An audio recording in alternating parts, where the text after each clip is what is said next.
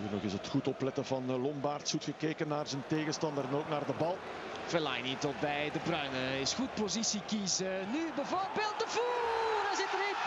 Het is 0-1 voor de Belgen. Steven Defour. Die infiltraties had Wilmots gevraagd. Ze zijn er niet te veel gekomen de jongste minuten. Maar nu toch. 37 minuten ver. En het staat 0-1 voor de Belgen.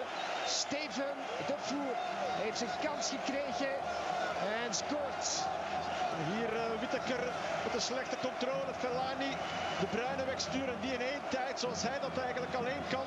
Goed kijken. Defour met nogmaals eens een inspanning. En daarvoor wordt hij ook beloond. 0-1. Fantastische goal.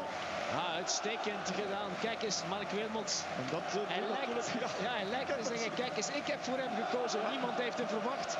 En dan doet hij dit. Steven Defour zal hem deugd doen. Het is zijn tweede doelpunt voor de Belgen. Hij heeft gescoord in 2008. 5 jaar geleden zijn eerste goal tegen Estland. 5 jaar moeten wachten op een tweede doelpunt. En nu staan we voor. Het staat 0-1 voor de Rode Duivels. Maakt niet uit als we winnen. Nu de Kroaten gelijk gespeeld hebben in Servië, hebben wij in Kroatië genoeg aan een punt om ons te kwalificeren als groepsleider. Mirallas gaat scoren. Mirallas met de 0-2. Het is zover. Als zei ik daarnet met 0-1 of 0-2. Het is 0-2. Kevin Mirallas. Geen twijfel mogelijk. De man die invalt. Ook dat. Die pluim kan hij op zijn hoed steken. Mark Wilmots. In de hele campagne al altijd de juiste keuzes gemaakt. Uitstekend werk van Benteke. Goed weggedraaid van Kevin Mirallas. En uitstekend afgewerkt ook.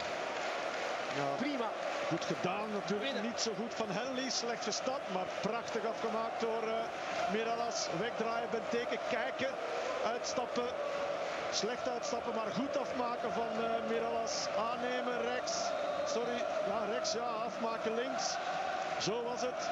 Hier de vreugde van de bondscoach. Je weet nu dat het helemaal binnen is. Een goede conditie. Het zal er zijn. De hele avond in de gietende regen. Zijn 8e doelpunt voor België. Zijn tweede in deze kwalificatiecampagne. Ook als invaller gescoord in Belgrado in Servië. De 0-3.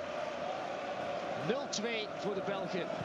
En de Kroaten 1 punt in Servië. Betekent dat wij 22 punten hebben.